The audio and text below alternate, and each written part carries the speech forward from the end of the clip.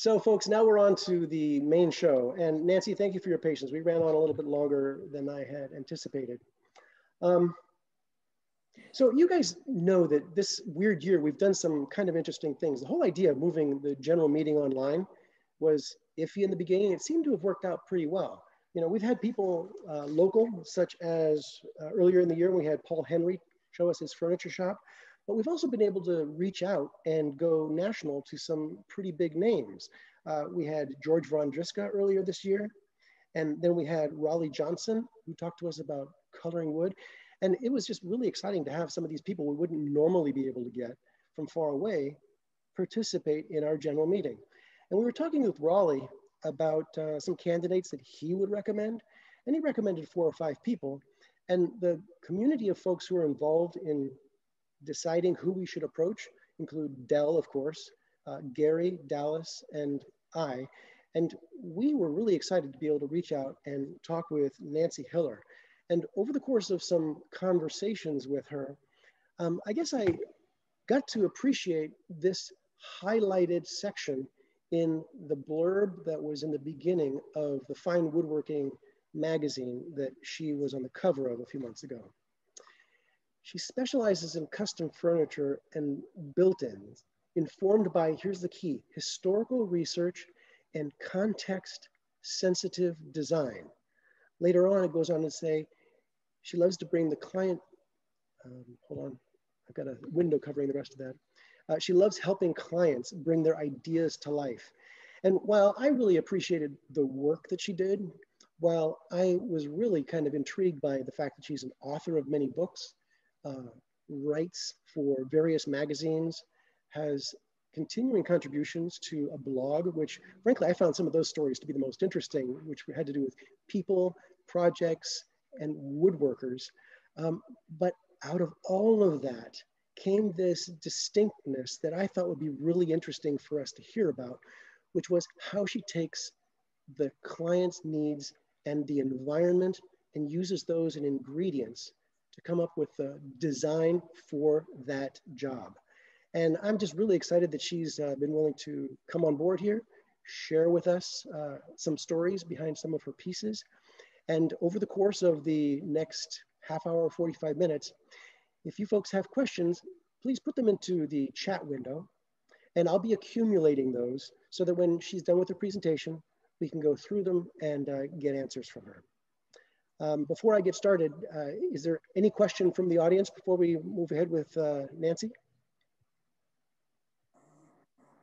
Okay, Jan, possible, the person that's speaking is forefront in the video.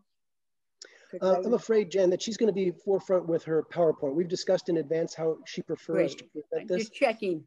Yeah, that's fine. Okay. So let's go ahead and bring Nancy to the foreground here. And I just have to find her. And there she is to begin with. Nancy, I have you spotlighted here for just a second. If you want to put your other screen up, your PowerPoint, then I'll go ahead and feature that in the, there we go. Okay.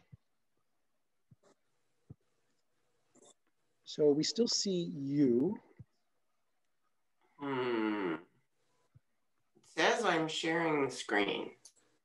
There. There we have it. Okay. Excellent. All right. Well, Nancy, welcome. Thank you very much for coming and presenting to the San Diego Fine Woodworkers. And I'm looking forward to hearing your story. So take it away. Well, thanks. So first, I'd like to thank you, Travis, because Travis and I have shared some really excellent conversations on the phone. And also thank the Woodworking Association for inviting me to speak to you. You're obviously a very impressive and well-organized group. And that's really an impressive sales figure on the Christmas time sale, the holiday sale. That's super impressive what you've sold already. So that's, I guess, by way of introduction. And I should add, just because I'm definitely not in top form, I just had a biopsy today up in Indianapolis. So, of course, that was scheduled just last week after Travis and I had been talking about doing this presentation for months. And so I told Travis, and he said, it's fine, we'll enjoy seeing you in post-sedation mode. So it's Travis's fault. Thank you, Nancy.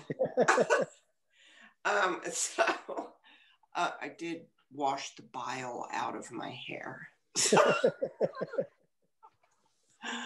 Really, it is an amazing world where you can have that kind of high-tech endoscopic procedure and then speak to woodworkers in San Diego via Zoom in the evening. So, so here goes. I, as Travis mentioned, do work for almost exclusively it's custom work, not work out of a portfolio. So I'm always working for new people or doing new work for repeat clients.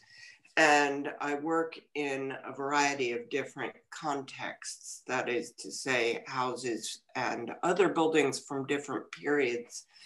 And one other thing I should add is that I really try to make my work affordable. I realized that a lot of people would turn up their nose at this, some woodworkers, but I got into woodworking decades ago because I wanted to be able to afford furniture and I wanted interesting, nice furniture. And I know the joy that living with furniture that works and I consider beautiful has brought me. So it's not that my work is, you know, affordable. Like it's not like IKEA or prefab stuff, but it is, but I do go out of my way to consider my client's budget. And so the presentation I put together for this evening includes that kind of consideration. And so it's pretty rarely that anyone says, okay, we want to hire you to build us a sideboard or whatever. And cost is not really a big deal. I mean, we talked about a ballpark budget, but we just really want you to exercise your, you know, freedom in your design. That said, I know these people because they live in the town where we live, and I really wanted to get at least some kind of feedback from them regarding their aesthetic preferences beyond their home, which is super eclectic.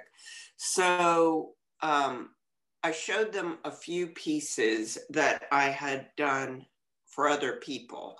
Now, the first slide here is the finished piece that I built for them, and I'll explain more about it because obviously it just looks like, oh, just a simple box. But to get to that point, and it's not just a simple box, I really had to try to home in on things that they liked in terms of material and style. So this is a short list of considerations we thought about. One, and they apply to a lot of jobs.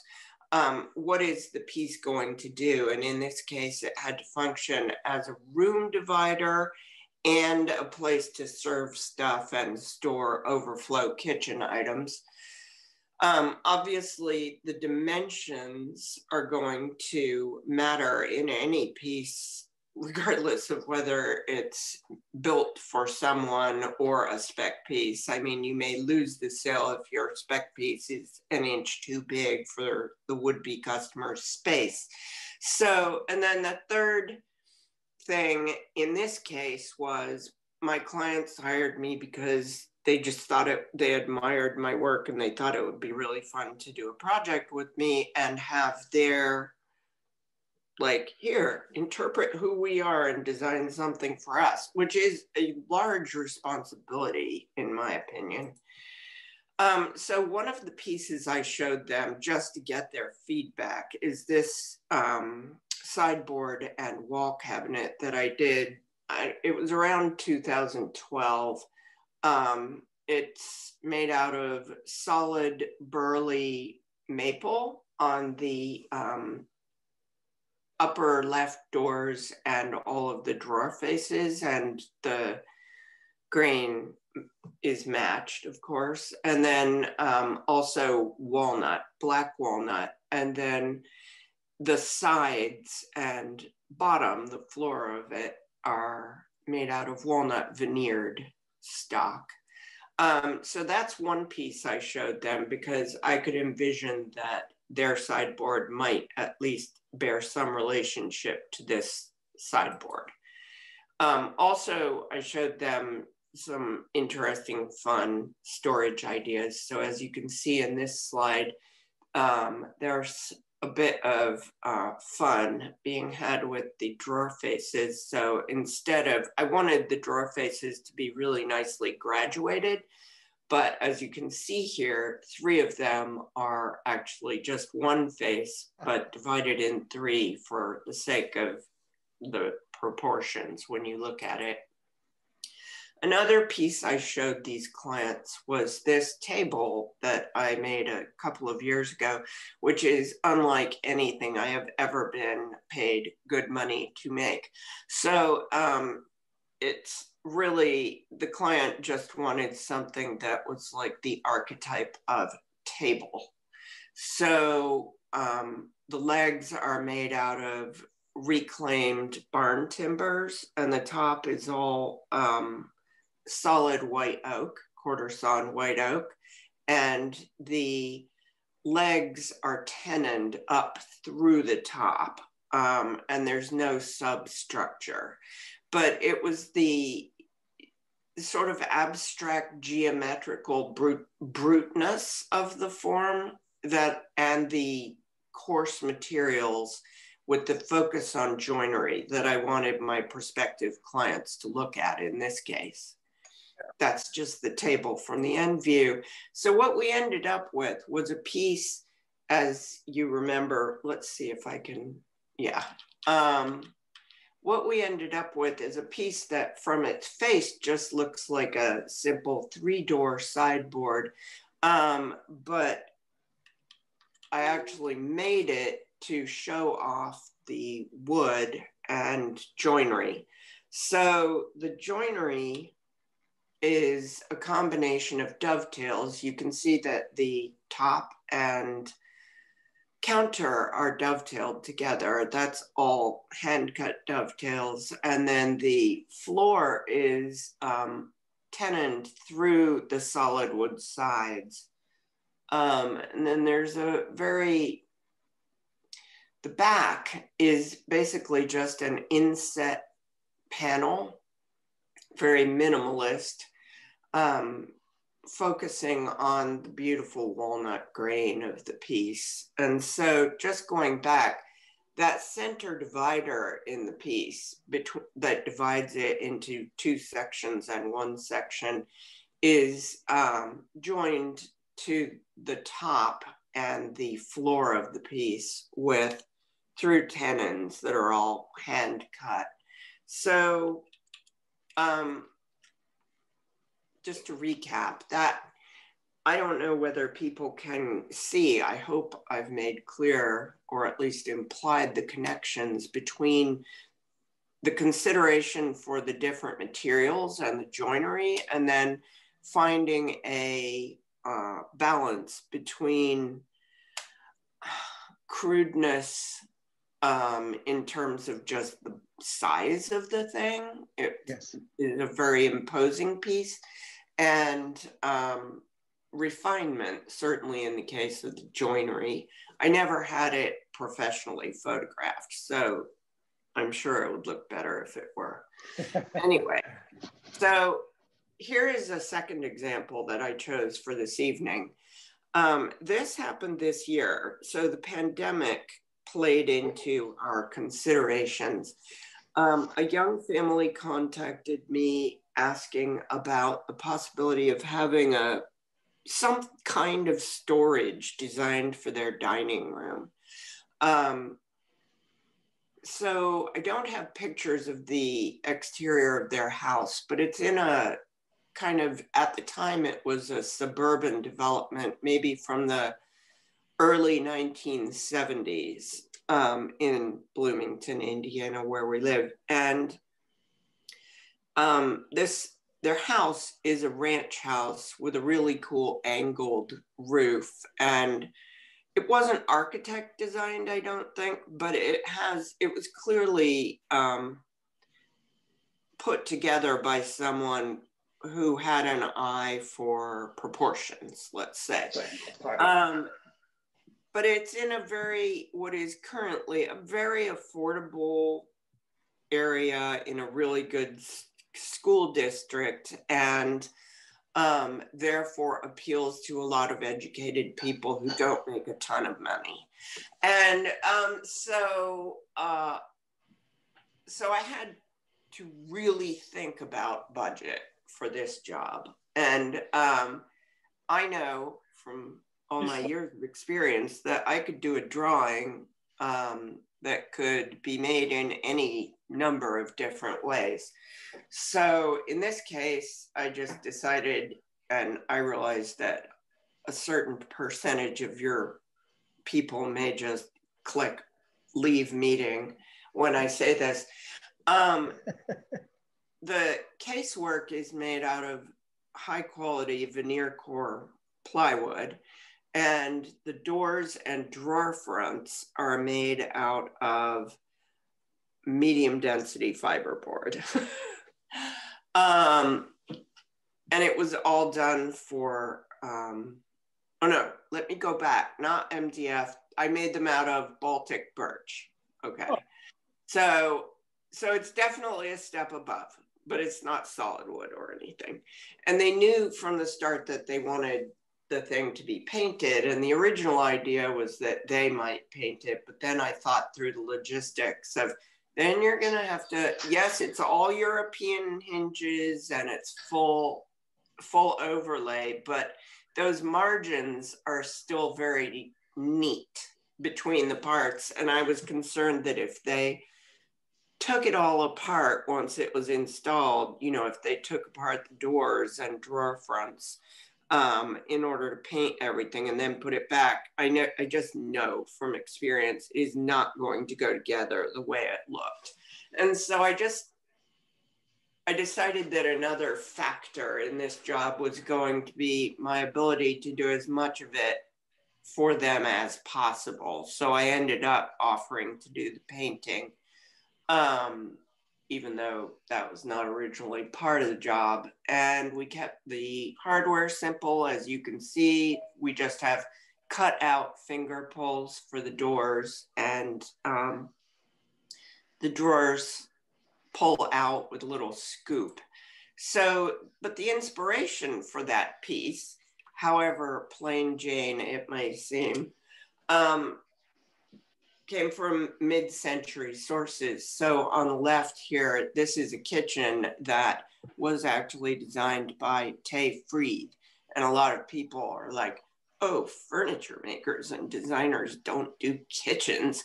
But yes, many do actually. And in this case, I don't know whether he built those cabinets, but he is credited as the designer. And I just love that. I love the simplicity and the puzzle-like fun of the upper section there of the cabinets.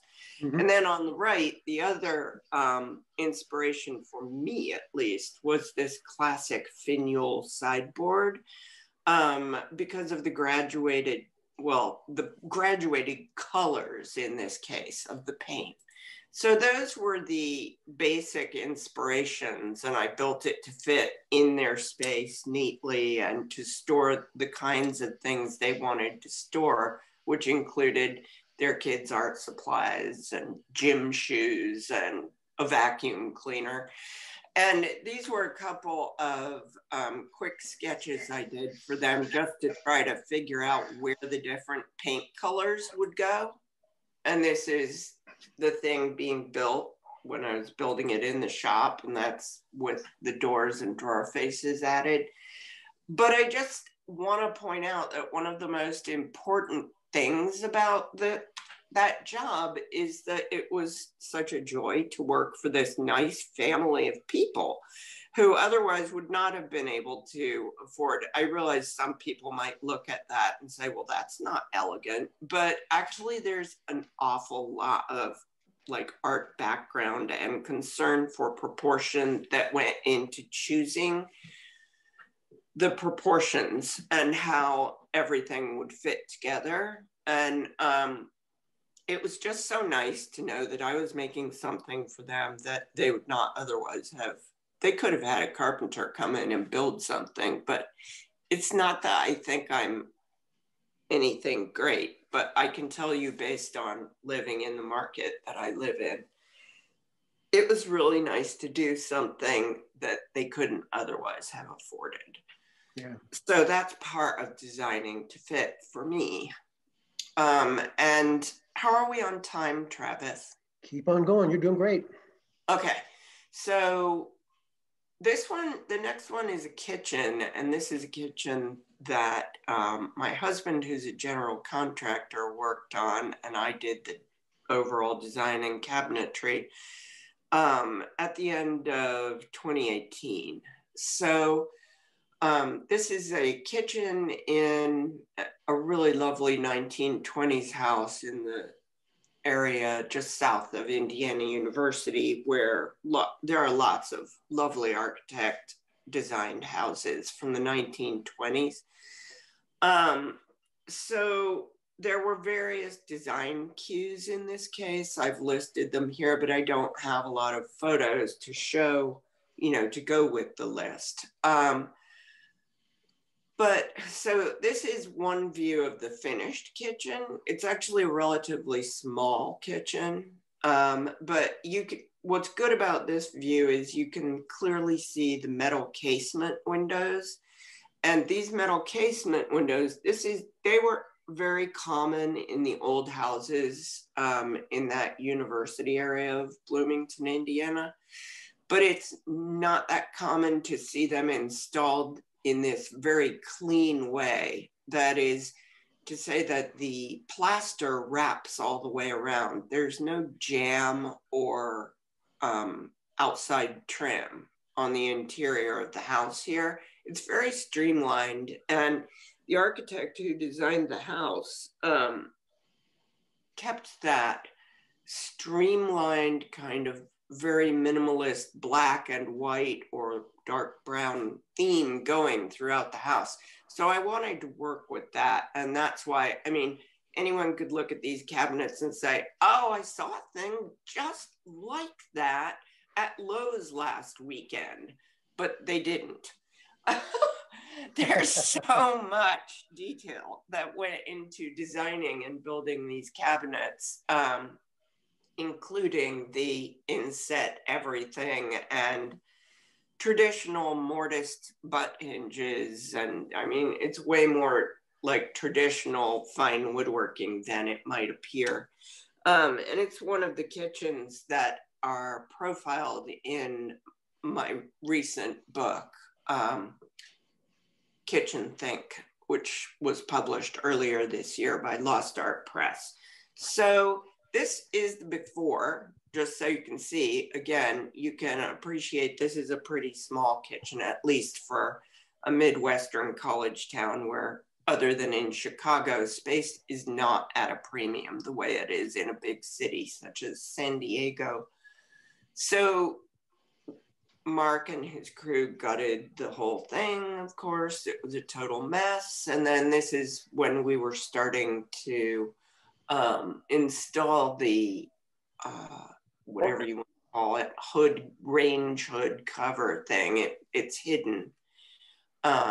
We also scribed the trim at the ceiling to fit, because the ceiling, as you can see here, was very uneven, which is characteristic of old houses. And I think that the most elegant way of dealing with that is to scribe trim to fit.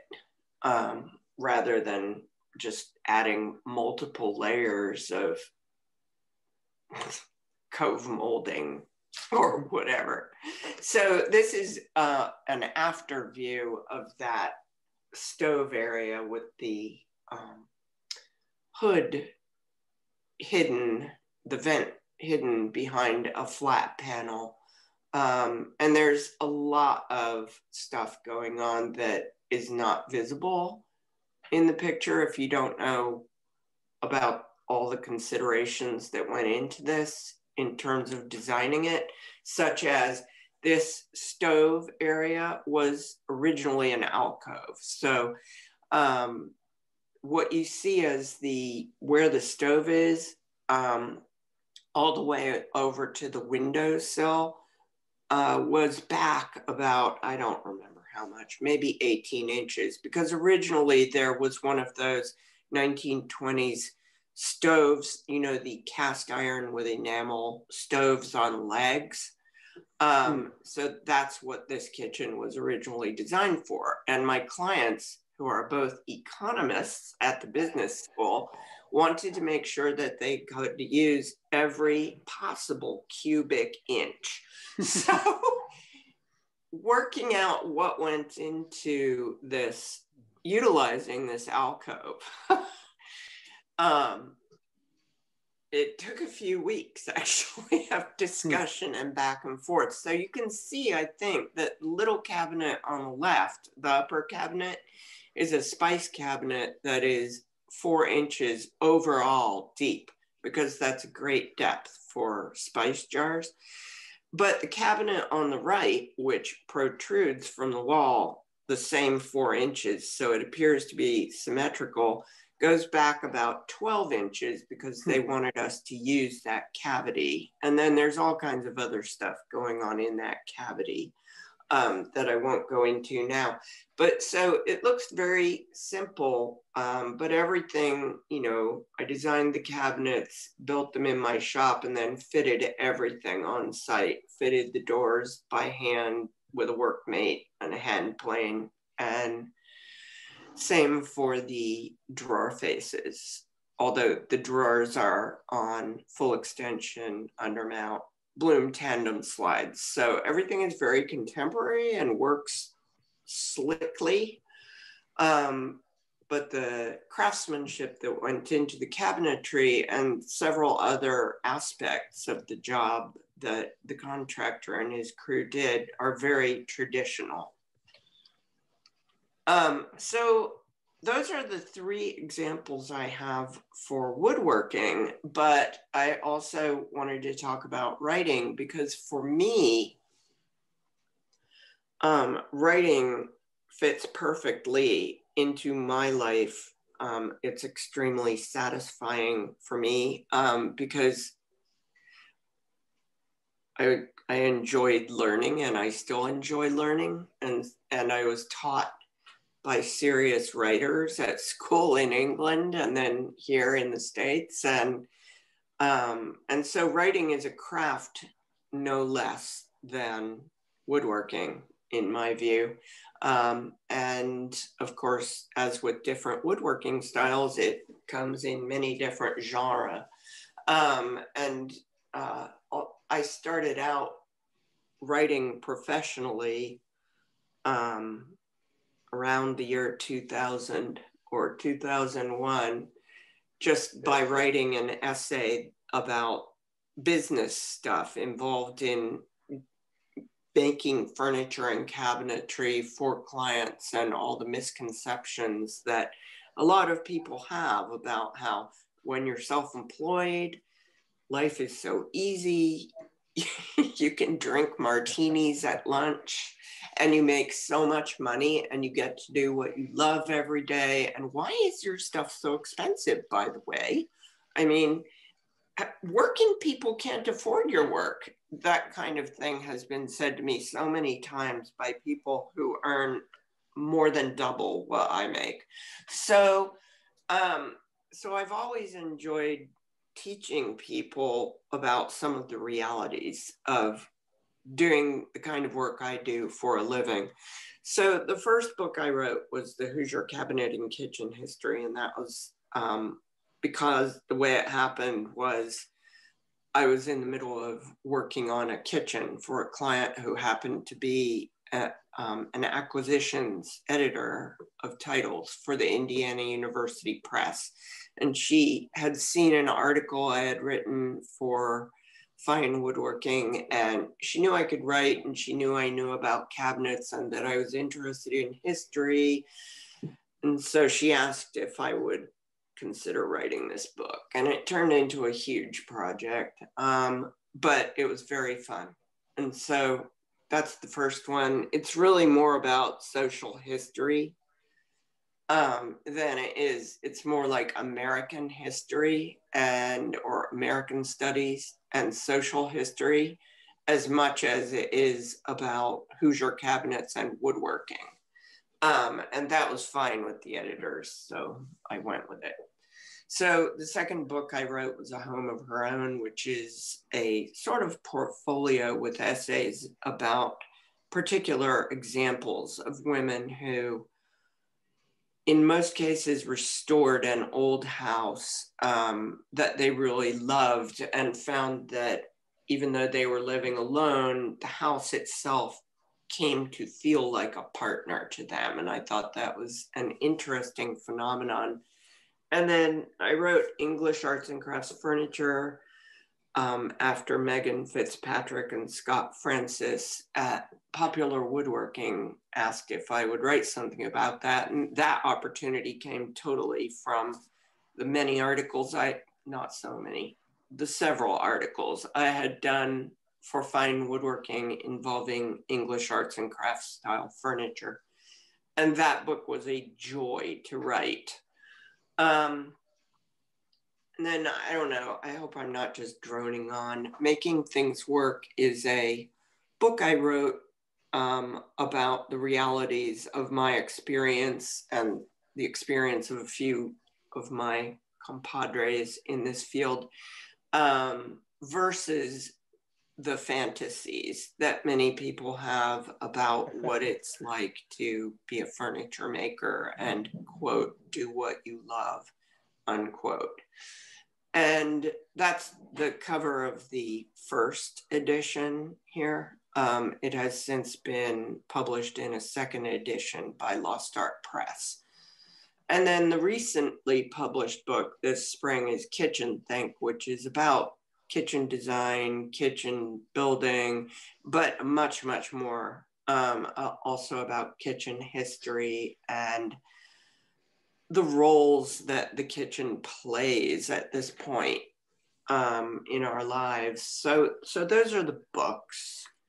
And then one of my favorite writing things is something I started this spring, which is a regular, not so regular, sometimes they're regular, blog post at the Lost Art Press blog. And these are Chris and Megan, I think, came up with a series name so they called it Little Acorns. So if you want to read any of them, just Google Little Acorns and Lost Art Press or something like that.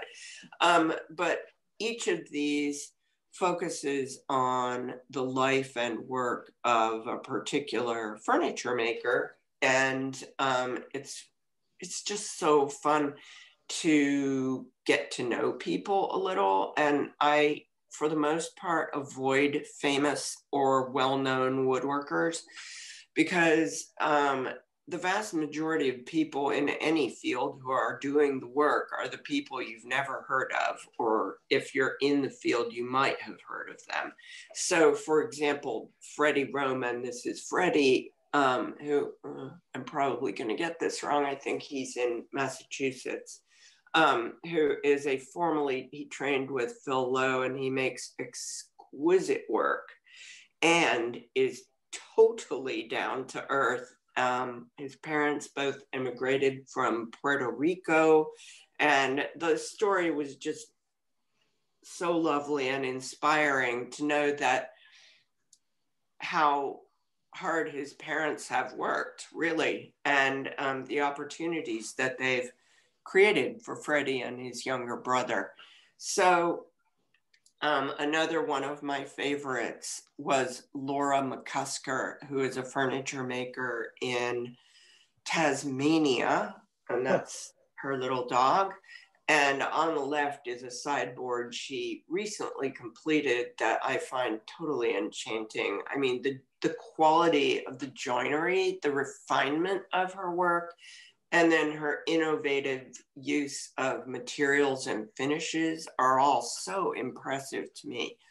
So that's Laura McCusker. And then my, I don't like to say I have favorites, but let's say my favorite editor at Fine Woodworking, Anissa Capsalis, who also did that cover shoot, that article that ended up on the cover. But this is one of my favorite pictures of Anissa because you don't often see a woman who is almost ready to give birth on the floor in a wood shop. And then on the right is the cover featuring a set of modular units that she made. That was a feature recently. So that's, you know, the writing, and that's the end of my presentation, the formal part. But I mentioned the writing because it is really a part of my life that fits. I'm gonna turn my screen share off, okay? Is that all right? Yes, that's great. It is just that's perfect. weirding me out.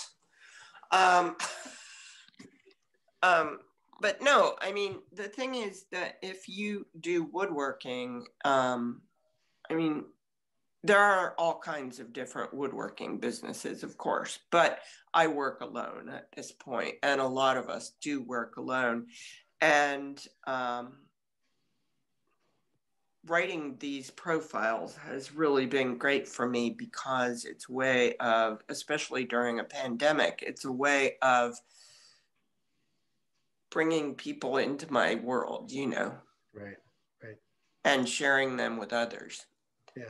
Well, honestly, Nancy, in doing my background research leading up to talking to you, I really enjoyed the Little Acorn stories.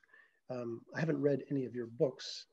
There wasn't the time, and they're probably beyond my skill level. But I really enjoyed the stories that came along with your Little Acorn blog posts. So we had the most important question that came up over the course of our conversation was, you know, where's the cat? I locked the cat out. You want me to go get him? Get the cat. We've got to have the cat. Okay, hang on. But what about Joey, the dog? Oh, but we can't leave Joey out. That's fine. While she's getting the cat to satisfy Mike's curiosity, if other people have questions, go ahead and put them into the chat area. In particular, some of those, one of the comments that I liked that was made was of Lewis. And he was talking about in that white kitchen, how he loved the hinges, how they added a visual to break up the white and to pull the oven colors into the overall scheme. That was a really thoughtful insight. Okay. There we go. Tony, can you see him? Yes, we can. Yes, we can. You have to have the Tony voice. He really prefers to be held upside down. Oh. He's not proper. He likes it because he can see the world from a different perspective. Oh. That's my theory. So we were just commenting on how there was somebody who really appreciated your white kitchen, your use of the hinges to break up the white that was so dominant in the theme and to pull the oven colors into the rest of it. That was great.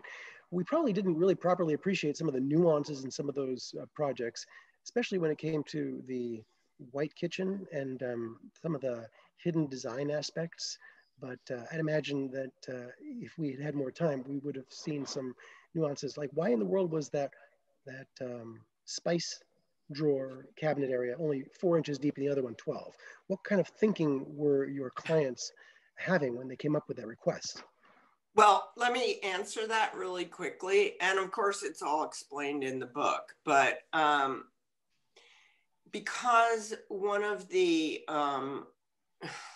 desiderata, one of the things they desired was to maximize the diffusion of light on that north wall.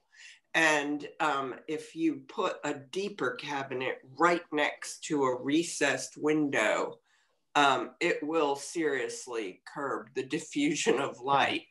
And you don't need a cabinet deeper than 4 inches if you're putting spices 1 deep. Right. And in fact, if you have a deeper cabinet, as most people know, all you end up doing is losing stuff behind the front row. But the one on the right is deeper because the clients were so keen on, they were like, we can't waste that alcove. We have to use the space. And so the cabinets look symmetrical, but we got some extra space. I mean, the thing is, there's a point of seriously diminishing returns, because when you're designing for that kind of inside corner, in order to reach into a cabinet that's recessed into the wall, you have to reach over the 24-inch deep counter and back. And I explained all that, if you really want to put stuff at the back of this, you're going to have to climb on the counter or on a step stool to get it, because I just want to explain things to people. Right. So that they understand. Certainly came through for Marvin out there, who says that he really only needs shelves 1 soup can deep. That would be his goal. Just a couple of comments from some people who really appreciated what you were doing here. One is from Kim. She says, thoroughly enjoyed your writing over the years. Thank you. Oh, it's great to have members of our audience who are actually already familiar with your work that way. That's excellent. Yeah, it is nice. Yeah, Pamela says it was excellent presentation. Such beautiful pieces and designs. The details were amazing. So thank you for that. Oh, thanks. I was just afraid that I would go on and on and on, which is what I did the first time I gave 2 of those pieces in this talk were in another thing I did. And I was afraid, like, oh my gosh, I went so far over time. I don't want to do that to these people. Well, especially since you warned us in advance that because of the biopsy and because of all the travel, you'd be a little bit low energy. And especially you're what, 3 hours ahead of us? But I might keep talking. And I'm afraid, I don't want you to be sitting there thinking, oh my gosh, do we send her a chat to say shut up? No. It is one of the downsides of this format that you can't see faces. And as a consequence, don't get feedback. So let me give you a little bit more feedback. There's somebody in our group here named David who says he lived in Bloomington before moving to San Diego, and his parents still live there. So you get somebody who knows your local context, obviously. Oh, that's nice. Yeah. Let's see. Where would you say our starting point would be on kitchen and furniture design? Where would you begin the process? Lewis asks. Oh my gosh. Well, that's part of what I tried to convey. When I had those lists of design considerations. Yes. I mean, there's always, whether it's a kitchen or a piece of furniture, I mean, certainly with a kitchen, there are some other considerations such as, how much does concern about resale value factor into what you want to design for your kitchen, that kind of thing. But I always just start with budget. Like, do you have an idea of the budget you have available? And sometimes people think that if they tell you their budget, you're either going to laugh them out of the room or you're going to think, oh, wow, it's that high? Cool. But it's really, I am only asking to try to figure out, can I make all of these doors out of solid wood and use hand cut joinery, like with that first sideboard? Right. Or at the opposite end of the spectrum, should we just, you know, do this in the spirit of well-designed, affordable furniture that is well made, but not by traditional joinery standards? Yeah. And that's what so much mid-century furniture, so many of those classics were designed with that in mind, you know, after the wars. And the idea was we have to furnish people's houses. Yeah. Well, Lewis hears you saying really being pragmatic, and he really liked that. So thank you for that answer. Yeah. One person, Doug, says he's really enjoyed your articles in Fine Woodworking magazine, which is pretty cool. Thanks. I mean, I'd imagine a huge percentage of our membership subscribes to that magazine. So especially when you've been on the cover in this most recent year, people are familiar with your work. There are many companies that make custom cabinets, but hold on a second, let me bring this thing over. But that just means, what size do you want the boxes? This is what custom should mean, not just taking orders for size boxes, but what you do is, I think what the comment is that it's what custom really should mean, going in and trying to fit to the need and fit to the desire and the space and all that kind of thing. Well, it's, you know, a lot of places that do what they call custom cabinets, it's not just the custom dimensions, it's also, here are the 5 door styles we can sell you. Right.